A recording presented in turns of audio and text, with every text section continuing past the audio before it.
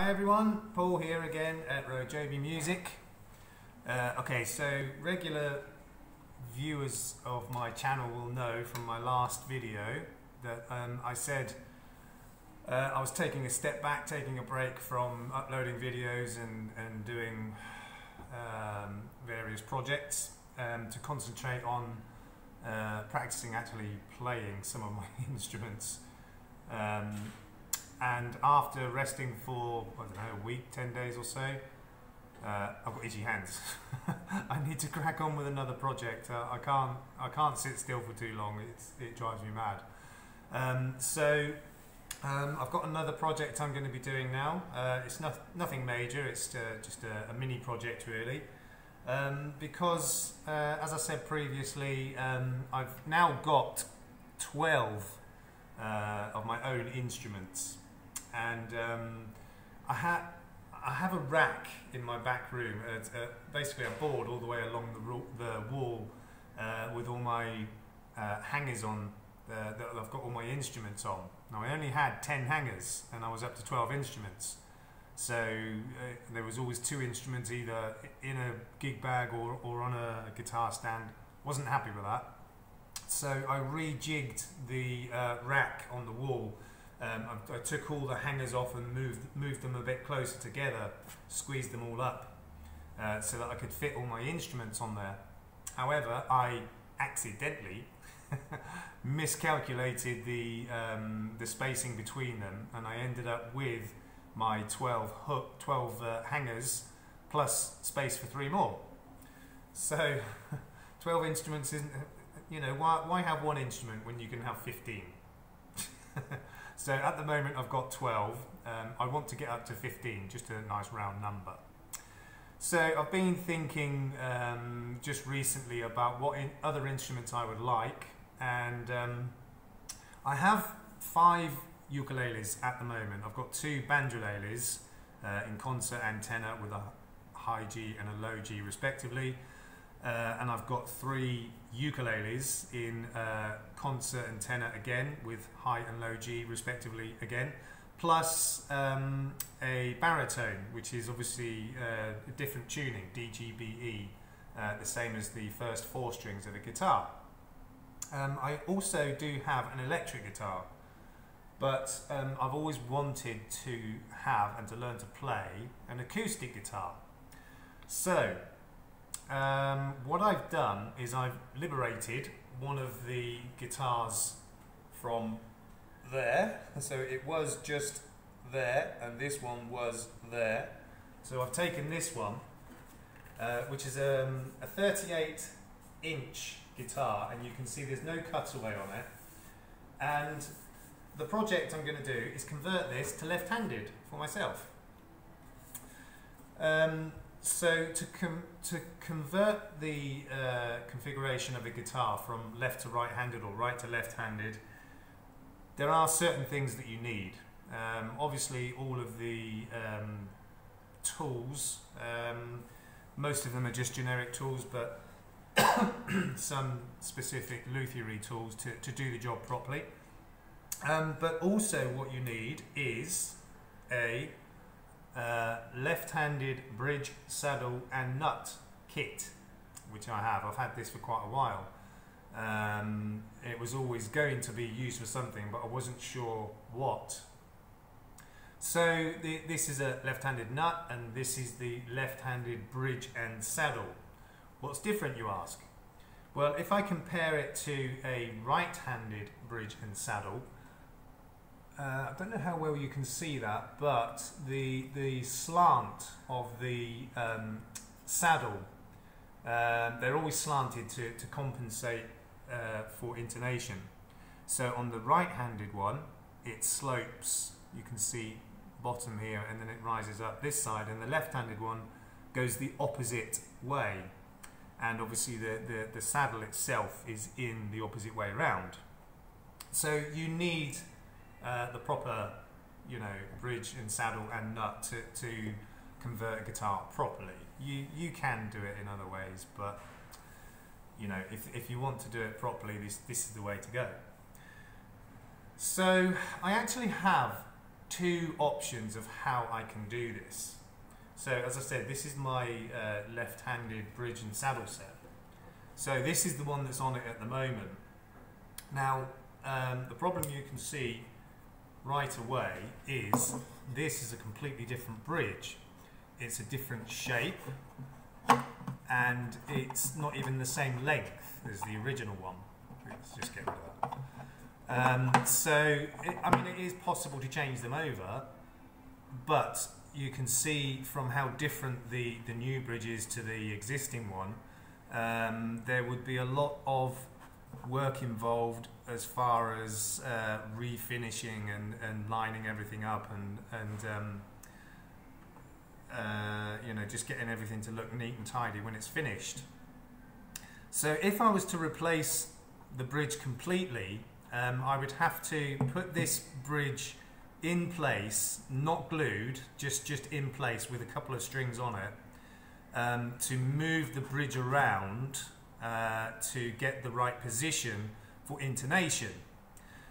Now, that in itself may also cause a problem in that, you know, I may need to slant it one way or the other to get the correct intonation on the saddle, and then the bridge itself might end up, you know, slightly askew one way or the other. The intonation will be perfect, but the bridge positioning may not be.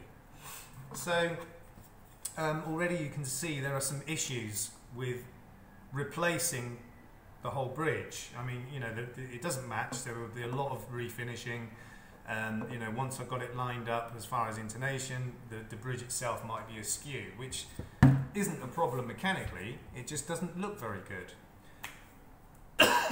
So my other option is to remove the strings, remove the bridge pins, remove the saddle, and what I can do is cut a piece of wood and actually fill in this slot.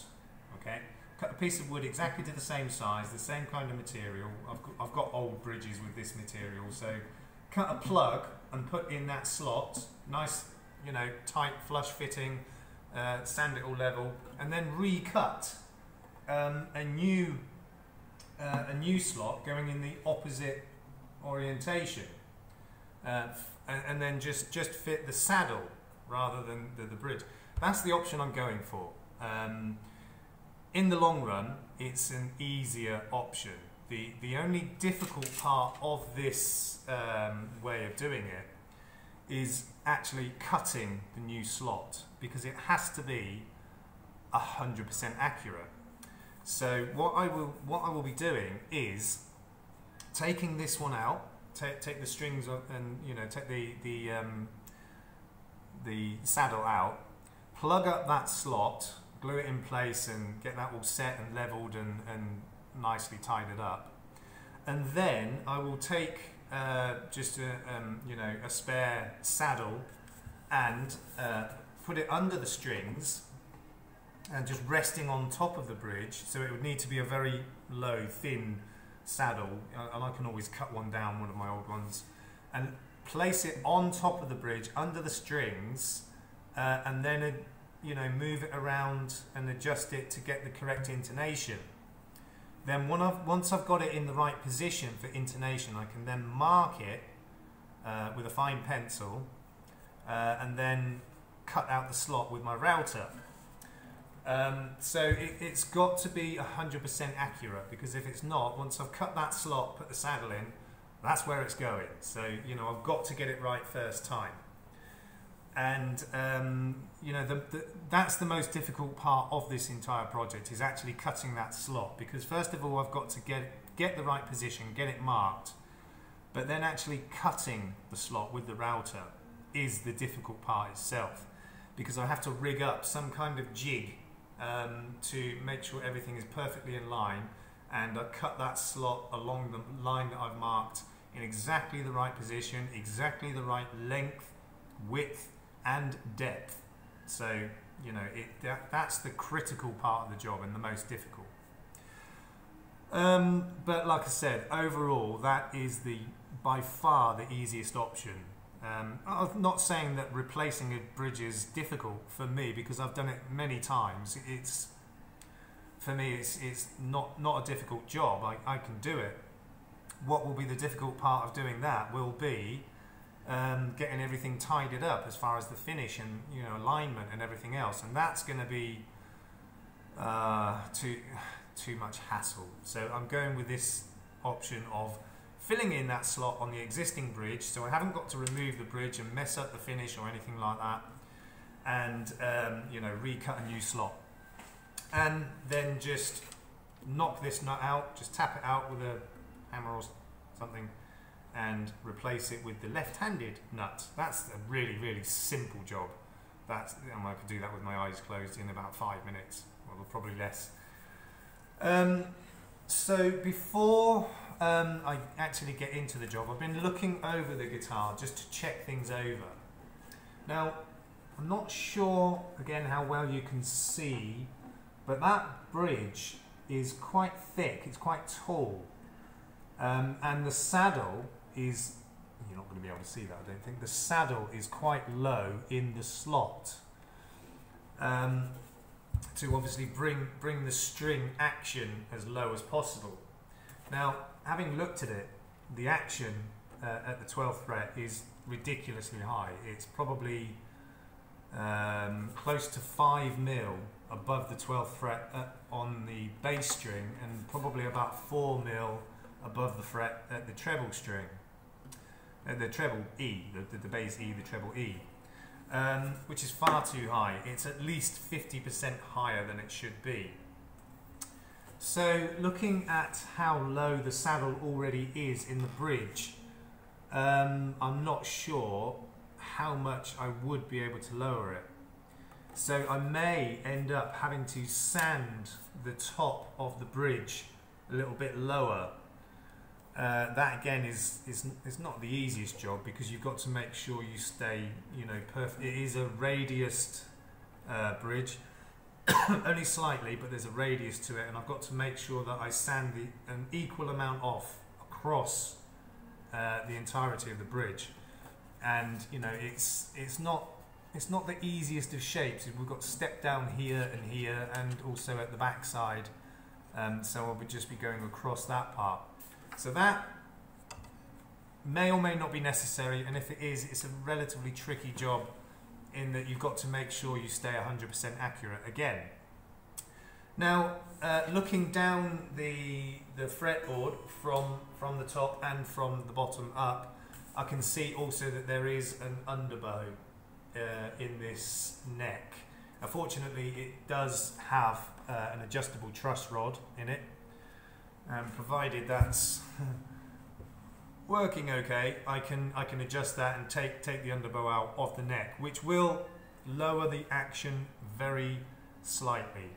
It doesn't really have much effect on the string action as such, but it will, the fretboard effectively is bowed under like that, and when you straighten it, then it does, in the middle at least, it brings the action down slightly.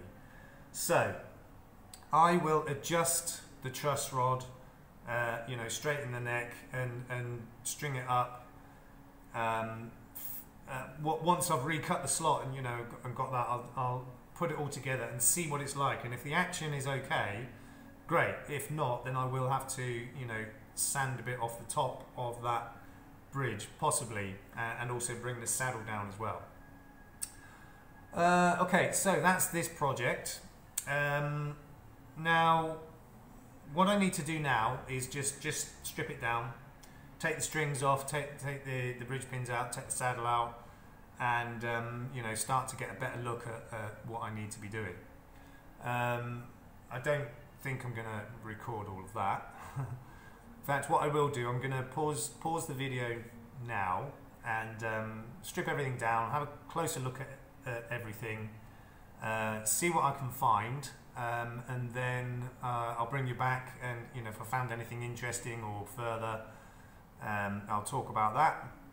Otherwise, we'll be starting to get into the project itself. As I said, it is a mini project, but it's something I've wanted to do for quite a long time actually, and thought, should I, shouldn't I? Yeah, I will. No, I won't. And because I don't really like to take stock from the shop. But I've had this guitar in stock for a long time, a very long time, probably 2 years. And I've had some interest in it, but it's never actually sold, so I thought, sod it, I'm going to have it. Okay, and it's quite a pretty guitar, I think, anyway. I mean, it's a smaller one, 38 inch, as I said, which I personally prefer. I did want to get a tenor guitar, but, you know, here in Thailand, obscure instruments as they are here, really, are difficult to come by. I would have to order overseas, and I would end up paying so much in shipping fees. I probably could have bought at least 2. So, you know, I go with what I've got for the time being. I am going to be ordering at least 1 bass ukulele, possibly 2, not sure yet. One in acoustic electric and 1 solid body electric, hopefully. So those are the other instruments that I'm going to hopefully get, and that will make up with this 15. And that's it, I mean it, I'm going to stop. I can't have any more than that. I don't really know why I want that many, but there you go. There it is. Okay, so I'm going to pause this now, strip this down, and bring you back shortly and see where we're at.